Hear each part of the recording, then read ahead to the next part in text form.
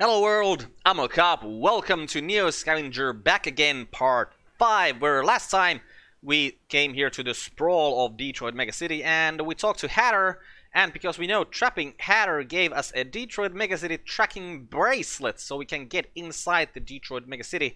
And also we have a couple of extra pair of binoculars, so let's go sell them at the junk market. For some reason I didn't realize we had those when we were actually selling stuff here, which is very good that we can get rid of more space, because our backpack isn't in a very good condition, and really neither is our duffel bag, so hopefully we can find new ones sooner than later. But yeah, now we're just gonna head inside Detroit Mega City. Yeah, and this we read last time because this is the exact same text, but I think the next text is gonna be different. At the front of the line, the guard motions you closer. A moment of pregnant silence precedes a satisfying chirp, and the monitor flashes. Visitor pass N6MAA108816 authorized. The guard ushers you forward, and you begin down a long stretch of empty corridor lined with harsh xenon lighting. Beyond the opening at the other end, you see throngs of activity and the flicker of busy signage eclipsed by passing people. So here we are in Detroit Mega City, which, like, to me, one of the weirdest things about this particular part of the game is that we can scroll this map here. There's a massive amount of map, and I've never, like, found any other locations than the ones that are here. So if there are any other locations, well, good to know. But if there aren't, why can we scroll the map? Anyways, the places we have here are the Red Gnome, which I think is like a restaurant. The Red Gnome is an exception in an already exceptional city. Situated on a busy corner in Gate 11's Neon Alley, the single-story streamlined diner defies densely packed high-rises and elevated roads around it. In fact, several adjoining buildings seem to grow over the diner, using the precious space above its roof. It seems almost untouchable in an otherwise claustrophobic warren of glittering skyscrapers and patchwork overpasses. Even before entering, you get the sense that there is something unusual about the place. For one thing, despite a prodigious amount of tagging on every surface, the diner is left unmarked, as if those around here knew better than to try. However, that ominous thought doesn't seem to deter anyone's hunger. A line snakes out from a takeout window under a sign boasting real soul food, real meat. So let's enter it, see what we got here. Okay, actually we're just gonna see how expensive this is. 20, 32, 24. Yeah, we're not gonna buy any of this food, we just came here to check this place out. Pushing through the stainless steel door, a rush of warm, greasy air fills your nose, replacing the damp coolness from outside. Your stomach erupts almost instantly in anticipation of whatever you smell on the grill. The decor is somewhat less inviting, however. Despite a number of lights, most of them seem incapable of dispelling the dimness in the space, and sepia-stained curio along the walls seem to capture more of the creepy awkwardness of the diner's history than nostalgia. Padded stools line the long countertop, and booths run the length of the outer wall, sporting ripped vinyl benches. A stark pattern of 1-inch tiles dots the floor. Not surprising, in retrospect, that the takeout line was so long. Still, an open seat and a warm meal are promised land compared to eating condensed soup in the rain. You shove your stuff into an empty booth and start paging through the laminated menu. Now we're just gonna leave the Red Gnome. On second thought, maybe you aren't so hungry. You head back into the streets. Right, and then we're gonna go the Haggerty Health Clinic, and to me, this is the most important part of this city here. Haggerty Health Clinic is a pretty busy spot. Its proximity to Gate 11 and its mercenary attitude towards clientele ensures that it has steady stream business from both inside the DMC and the sprawl. The Double H, as it's often called, offers a wide spectrum of health services. Those include diagnostics, cleaning and dressing of wounds, therapeutics, including nanorobotic suspension treatment, and prescription drugs. There's also an on-site augmentation clinic where patients can elect for prosthetic enhancements. This is the thing I'm talking about. These highly desired services may require special permits in addition to the significant price tags. I don't think they require any special permits though. As you cross the street, you can't help noticing the activity on the rooftop. The high-pitched whines of turbines mark the coming and going of hover vehicles, spraying water from the landing pad in the fine mist that reigns around the building. A large proportion of the vehicles appear to be unaffiliated private ambulance services. You huddle your shoulders against the spray and duck under the brightly lit awning. Staggered automatic doors forming a crude airlock swoosh open as you approach. Let's go inside there. Inside, the lobby looks a lot like any other clinic. There are banks of attached seats covering most of the floor, and counters for both receiving patients and dispensing pharmaceuticals. Dominating the right wall near hallway and elevator bank is an LED sign displaying the currently served customers. Later on, number combinations update at random intervals as nurses escort patients to and from the room. You head over to the counter and get your waiting number. It isn't long before the LED lotto calls your number and you're led away for consultation. What services do you require today? So we can buy some painkillers, we could buy some sedatives. So that's for sleeping pills. We could take a core body temperature regulation, we could take rehydration and micronutrient therapy, we could get a full diagnostic workup, we can clean and dressing of wounds, we can get antibiotics, we can get broad-based nanoparticle suspension treatment, we can get a blood transfusion, or we can go upstairs. Hager the Health offers several elective procedures which involve implanting devices and replacement tissue. Before receiving any such procedures, the patient must undergo preliminary testing for eligibility, as not all patients are good candidates for synthetic implantation or augmentation surgeries. Some procedures require additional testing, and in some cases special permits or authorizations. You begin speaking with an attendant who reads your eligibility test results. Fortunately, initial testing seems to indicate that you are eligible for further augmentation and prosthesis. You are given a catalog of procedures currently offered by Haggard. So, we could get... Now, if we had myopia, we could get eye surgery. We don't want to do that right now. Or we could get an artificial eye replacement for 5,600. We're pretty sure on that. Can we get this? Patient will be screened for eligibility in artificial eye replacement, including immunoreactivity. If eligible, the patient will have their natural eyes removed and replaced with rose augmentation RA037 human eyes, which simulate perfect human visual acuity. The RA037 eyes are powered by non-linear piezoelectric harvesters. As such, they require no additional power supply for their operational lifetime, which is expected to exceed their host.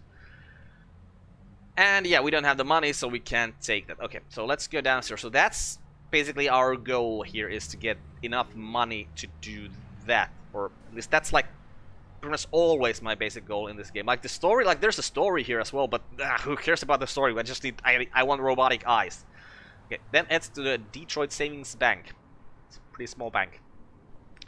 Detroit Savings Bank turns out to be a surprisingly tricky business to find. It has a presence for certain. Self-service terminals are near ubiquitous, winking at passers-by from countertops, ad walls, and alcoves. But there's a little more to those terminals than signage, lights, and a screen. There doesn't even appear to be a place to dispense cash, nor insert a card. After a bit of walking, though, you eventually find a Detroit Savings Bank micro branch with more than a screen. You're outside the Detroit Savings Bank's Gate 11 micro branch. A secure climate-controlled booth, slightly larger than a covered bus stop, sits on the sidewalk here. It has the requisite self-serve terminal on the exterior, but looking through the transparent wall, there appears to be an actual human teller inside! So we can leave the bank, we can wait for the teller to leave, we can threaten the teller, or we can enter the booth. Let's just enter the booth. You pull the transparent door open and step through. Inside, you're greeted with bright-colored light and dry, tepid air. The teller, a presentable-looking young woman with straight brown hair, looks up from her terminal warmly. Hello, she says. Is there anything with which I can assist you today? So, we can take a lot of these things, but they all are pretend to be a mentally retarded patient, and we're not gonna do that. If, like, can we use this thing? No, like, everything else is pretend to be a mentally retarded patient, and we're probably, that's not something we want to do here. So we're just gonna ask about the Geigs cryo facility account. You begin explaining your situation, starting with the cryo facility, your amnesia, and the clues you follow to reach this point. She feigns interest as you tell your tale, but at the first opportunity interjects. I'm sorry, Mr. Kindred, but do you hold an account with us? I think so. You consider answering, but she continues. Or perhaps you have some form of identification. So we have our bracelet. You hold forward your bracelet plaintively. Oh, she says, switching subtly from attentive to deflective. I'm afraid we can only service clients who presently hold an account with Detroit Savings Banks or citizens of Detroit opening new accounts. However, you're still welcome to use our payment network at any participating window. Your mobile device can both send and receive payments. She indicates a brightly illustrated placard on the wall depicting overwhelmingly inoffensive young people conducting transactions in an unnaturally happy fashion. You smile and thank the young lady and head back outside. The humid city air seems palpable after the crisp environs of the booth. Okay, so that didn't really do anything for us. Well, let's wait for the teller to leave. You find a position with a good vantage point and stare at the booth like a psycho for a while. Fortunately, it appears something has come up and it doesn't involve calling the police on a stalker. The teller gathers some things, exits the booth, and locks it behind her. You're outside the DSB Gate 11 microbench, now empty and locked. Okay, wait for the teller to return and log in. Several minutes later, the teller walks back up to the booth and unlocks the door. She sprays a few personal effects on her desk and draws the keyboard near. So watch the teller. Watch the teller log in with an optical zoom. When the login screen appears, the teller rattles off some keystrokes and is almost too quick to discern. However, you think you have it down to a couple possible permutations. It should be few enough to try manually without a lockout. Now, to get your mitts on that keyboard. Okay, so we can't go there inside again, and I think if we threaten the teller, we're just gonna have a bad time happen to us. So let's just leave for now, and let's go check out the Concrete Forest Apartments. Arriving at Concrete Forest Apartments, you immediately see the resemblance. Towering structures stand at regular intervals like giant artificial trees. Crisscrossing laundry lines, string lights, and contra-code balcony modifications complete the illusion. Below, the ground is an organic patchwork of community gardens and trash heaps, gutted husks of cars and playgrounds, those who call the forest home and those who sleep in its shadow. It feels a bit like a street fair collided with a refuge camp in the ghetto. You step in the block and start looking around. There's a canteen truck strategically positioned curbside near the main walk. People are lined up at the illuminated side window, and a mixture of steam and smoke stream from its openings. Nearby, music booms from where a crowd has gathered. It's all bobbing shoulders and legs from here, but you do see a car's hatchback sticking up from near the center. One of the towers has a C-store at the ground level. A lonely few are inside, but doesn't seem very popular. And there's the ubiquitous knockoff vendor barking at passers-by. So we could check out the canteen truck.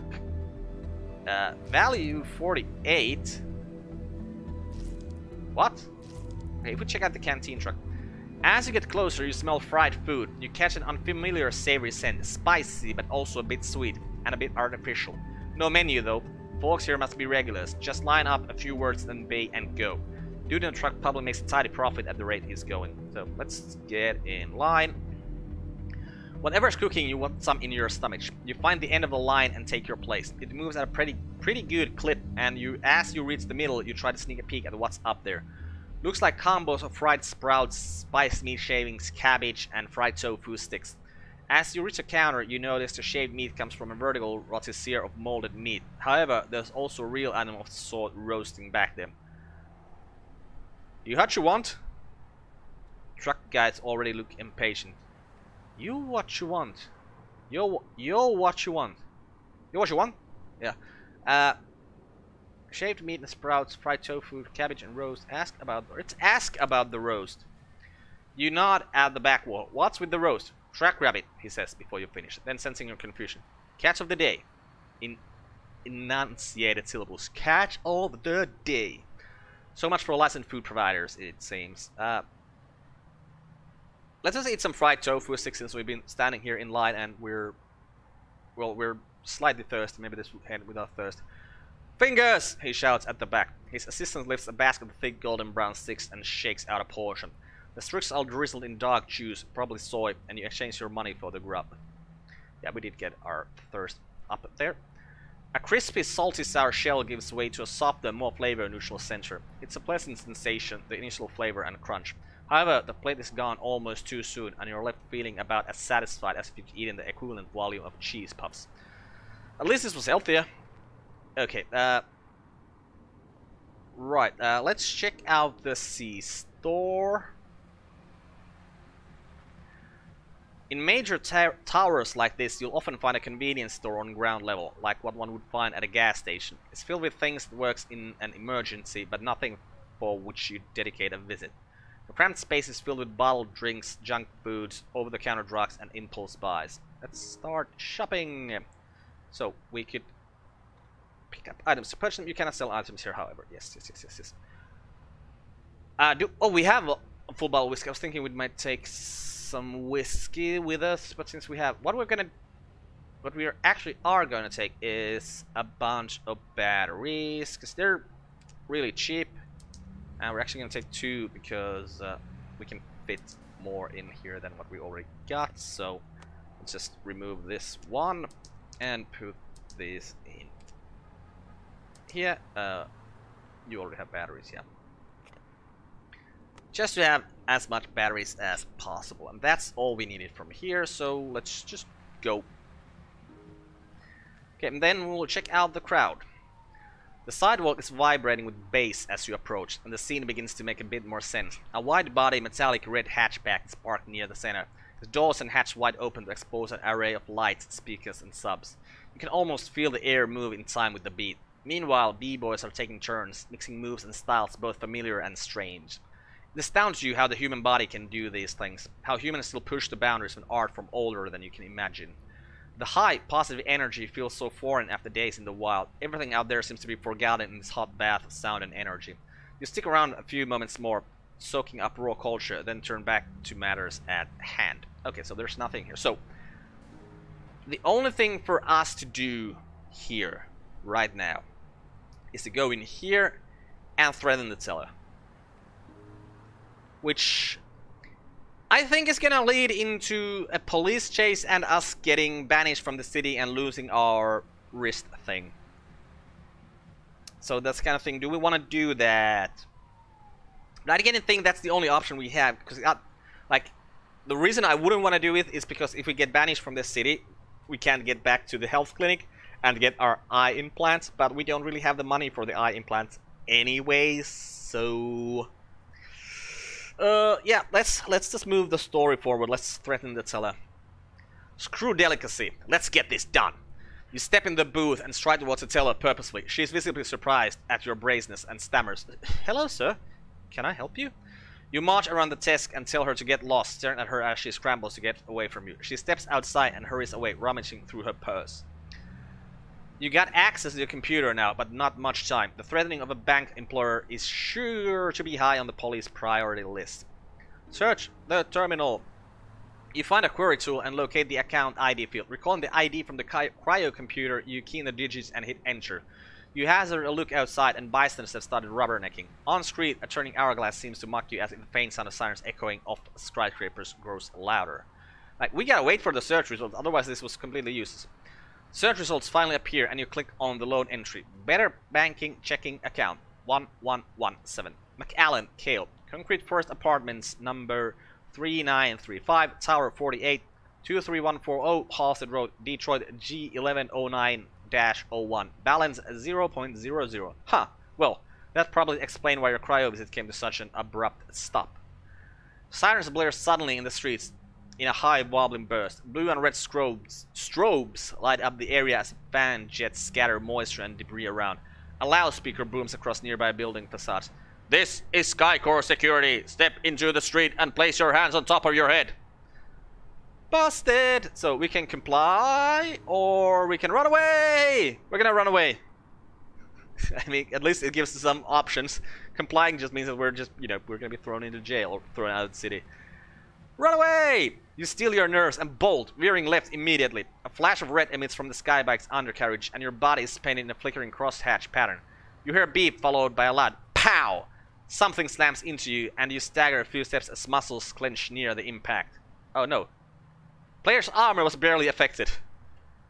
Instead of collapsing though, you emit a lung-tearing scream and resume barreling ahead. What bystanders had accumulated suddenly flip out and start running in a panic as you're full tilt in Hulk mode across the street. The skybike winds up and starts pursuit. Dodging down a side street, you hear the engines whirring behind you enter a steady crescendo. It was an impressive feat, but this choice is going to be over pretty quickly if the thing tags you again. So, we can merge with a crowd, we can duck into a building, we can use other ground and hover traffic air as cover, we can duck into an alley. So we don't know the buildings around here, so ducking into a building is not a good idea. The crowd was already fleeing, so I feel like merging with the crowd is not also a good idea. And other ground and hover traffic as cover is probably not going to work. So let's duck into an alley. You duck into an alley. It's dark with high walls too narrow for the bike to follow effectively. Good, good, good. The bike slows down, instead gaining altitude to avoid the buildings and get overhead. Oh. No place to hide in here though. Not much cover either. Maybe this wasn't such a good idea. Oh. You manage to buy yourself a few more moments, but that thing's far from shaking off. In fact, it seems to have an unshakable beat on you no matter what you do, even tracking you through obstacles. Okay? The Skycore bike continues its vigil, targeting turret twitching for the right shot. So we had a couple of minutes, so let's check for tracking devices. That thing's gotta be tracking you somehow. Check your things to see if something's giving your position away. Well, I got a pretty good idea what's giving my position away. Do we want to dump this? Oh man, do we want to dump this? We can't get back in here if we dump this.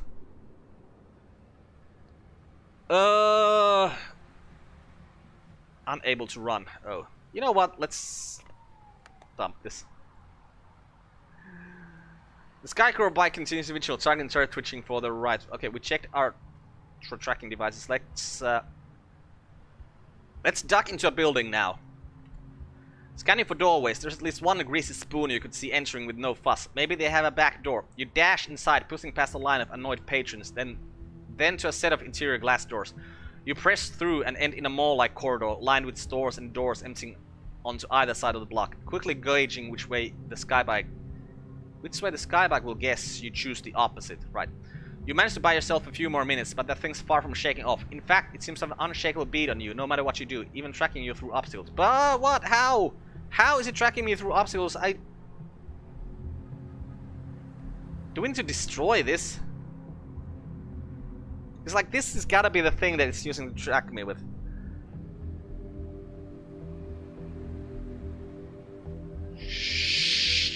Yeah, this hurts. It's 3,000, but let's do it. Right, let's merge with the crowd now, because we were in a different spot. People on the sidewalk here are thick enough that you could probably make yourself a risky target if you weave through them. Dashing towards the sidewalk, you begin bobbing and weaving through the skybike's flickering red target hash mark follow you. You do your best to present as few clear shots as possible, shoulder brushing one person, sidestepping the next. Pow! Something slams into your body, this time dropping you like a sack of potatoes to the sidewalk. Your body twitches and convulses from the shock ground embedded in your skin, and everything smears into a wash of sound and light. Moments later, an armored multi-wheel personal carrier appears, bearing the same colors and flashing lights as the Skycrow bike. Bulky silhouettes emerge from the APC's glaring lights, their shades defined by heavy riot gear. They approach you, bind your hands, and half escort, half carry you up a ramp into the APC's holding area. All the while, the red beam from the Skycrow's bike traces your moves, only shutting off as you pass through the APC's bulkhead. Inside, you're stripped of anything useful and strapped into a restraining seat. The guards then step through another bulkhead and climb a step or two before sealing you in. You're left there, sitting in your restraints, looking around a reinforced room with no windows. The sound of duct fans can be heard, but little else. Nothing seems to happen for an annoyingly long time, and then the APC begins moving. The acceleration is surprisingly subtle for such a big machine, though the ride is still pretty rough back there. When your ride comes to an end, the interior bulkhead opens again, and the guards emerge to unfasten you. You're led to an exterior doorway, which blinds you when opened. The sounds of the city spill in through the door, along with damp exterior air. You're guided down a ramp, and just as your eyes begin to adjust, you're dropped into a seat. Inside, under pale lighting, you're made to wait in restraints for hours. Drop cubicles divide most of the floor, and stern-looking operatives variously interview detainees, check computers, and disappear into other cubicles.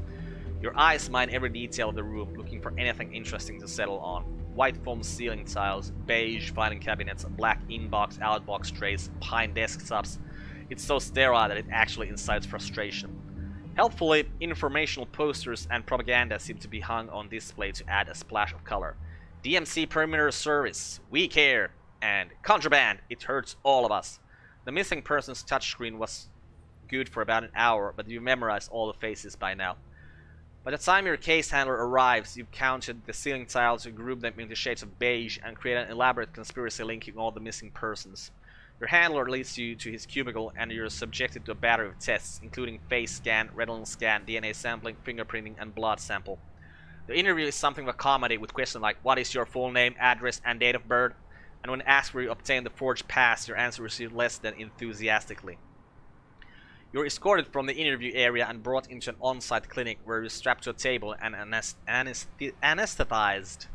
When you wake, you're on a bench in a painted cinder block room, leaning against a corner. Both your head and right shoulder ache. A piercing bleed fills the room as an intercom comes to life. You have been charged as follows. First degree criminal trespassing, unauthorized access to a computer with intent to commit offense, fraud and misuse of visas, conspiracy to defraud the city of Detroit, consorting with a known felon, failure to disclose personal information. The voice continues. You are hereby discharged from DMC Gate 11, marked and exiled for a period of 1 year. Failure to comply with this sentence is cause for appended term of exile not to exceed 2 years per infraction. A door on the opposite wall buzzes and swings open, blinding you temporarily with the light from outside. When your eyes finally adjust, you see the cold, muddy streets outside the DMC walls and the huddling throng of sprawling inhabitants going about their business. So, that's it for the story part here, really. I don't think there's anything we can do with that, like, anymore. Let's go see if the Hatter has something to tell us. If there's been, like, a long enough time since we were here last, so let's use this. You cross the muddy street towards the old flop house. See if the Hatter's available. Hatter's gardens inform me that Hatter's on important business right now and won't be back until tomorrow. Okay. What is the time? The time is 6:41. Oh, it's still... So we did all of that we did in the city, like, in a very short time. So, what we're gonna do now, I think, is we're gonna head out for, like, a little while. Let's... Why is all of this like this, anyways? I want water to be on this edge. Like so. And actually, yeah, that's good, because this unchecked water. This is sterilized water, this is unchecked water. Oh, we get more here, right? Yeah, let's actually put them in here too. Okay. Yeah, let's try to find, like, some stuff. Oh. Let's talk to these guys. Offer to talk. Just keep your nose clean, and we got no trouble, he says through his face mask. Yeah, we're just gonna try to find something to loot, and then once we found something to loot, we'll come back. I mean, we should have probably counted how many hexes it was from where it says you can't loot anymore. Like, looting's bad compared to now you can actually loot, because these places, yeah, there's really, like, no loot here. Well, there's some loot, and this is a locked storage cabinet, so there might be actual loot in here. Ooh, another locked storage cabinet. Nice. Ooh, first aid kit. Stuff in it. Let's empty it out. We'll take that, and there's our amoxicillin. Put that in there. Oh, not what I was looking for. This was what I was looking for. I don't think we actually need the shards anymore. The top's worth some money, so we'll take it. This is worth some money, so we'll take it. I don't know, is $3 enough? That would take it. Oh, this got a value of $1. Interesting. But thinking about the fact that, yeah, we're gonna need, like, if we want to go back to Detroit, we're gonna need another 3,000 so we can buy that thing. What is it? The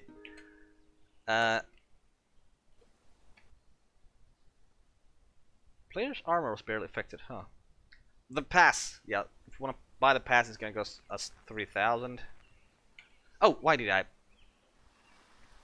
Oh, we have the box card, because I was thinking that we only have 4 moves, so I pressed start there to get rid of those. Well, to get to the next turn, because I was expecting us to have 4 moves only, but no, we have 5 moves there for a little while. Oh, now I only spent 3. Okay, I think this is far enough that we can actually scavenge here for some proper loot. Because we really want to find another backpack. That's the thing we want to find the most. Well, there's a Hayapupi backpack. That's not really what we're looking for. Another Hayapupi. Oh! Oh! And a duffel bag! Nice. Can we put the duffel bag in our hand? Yes, we can. Okay. Because this duffel bag is, like, the condition isn't very good. So, but we're not going to... Oh, we need to empty it out. Let's do it like this. Yeah, we're not going to just leave that behind. We're gonna use this one that we have until the like end. Oh, water is pretty easy to sell, so let's gather empty bottles. There's some painkillers. Do we have painkillers? Oh, I think our painkillers are here, right? Are these painkillers? What do we got in here? Empty out. We got some amoxicillin there. Can we put the amoxicillin in here? Yes, we can. Synthetic thyroid hormone. Okay, I thought it was something else. Oh, here we got painkillers. Right. Did I just find pain? Oh, was I thinking about putting? This is how my memory works, really. Like, I already forgot why I was checking out the painkiller thing. This one in pretty good condition. So, oh, we can put these inside them, right? Which is actually quite interesting. Because as you can see, the higher poopy takes less space than the box. So we could put the box full of stuff, put that in the... Well, actually it doesn't matter. It doesn't matter at all. Okay, now, so this stuff here, it's just not really useful. Well, the duffel bag was good for us, so let's check out this. Okay, offer to talk. Mashigana. What? Was that even English? Mashigana, Mashigana, Mashigana. I'm talking to you, go away. Okay, leave him alone. Right, let's check this last storage shed. Oh, we found something. That's worth some money, we'll take that. Oh, those are worth some money, we'll take those. And then we're gonna go here. Oh, we're tired already. So I think we're gonna check this, we're gonna check those places, and then we're gonna head back to Detroit. Detroit, or actually, let's see, what's the time? What's the time? It's, yeah, it might be a good time to start heading back and just sell some of our stuff that we picked up. We're gonna fill up some bottles with water and sell that as well. But that's gonna happen in the next episode because we're gonna end at this one here. I'm Uncle Carp, this has been NEO Scavenger back again. Goodbye world, thanks for watching, see you next time.